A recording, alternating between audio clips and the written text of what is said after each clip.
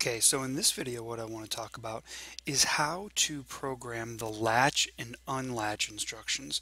Now, some people are latch and unlatch crazy. They love to program with them. Other people will try to stay away from them for some reasons that I think will come apparent as we start to walk through this video. So what I've set up here is two rungs with two different toggle bits in RSLogix 5000.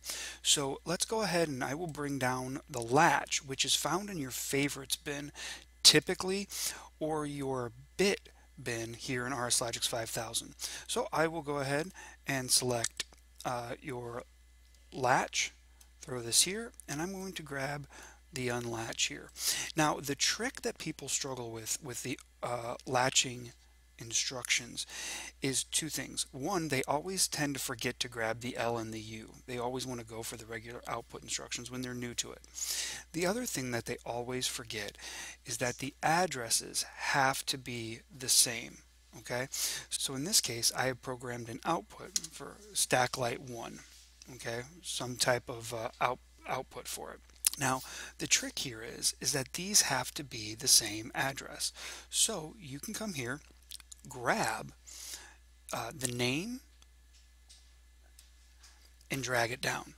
Okay, now you can see that these have the same address. So let's go ahead and download this and see how it runs. So I'm going to come here and I'm going to toggle this bit, and you can see that the output instruction is true.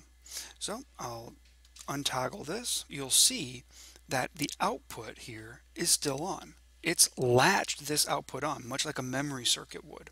So then if I want to turn it off, I need to toggle number 2, turn toggle 2 on or make it true. This shuts it off.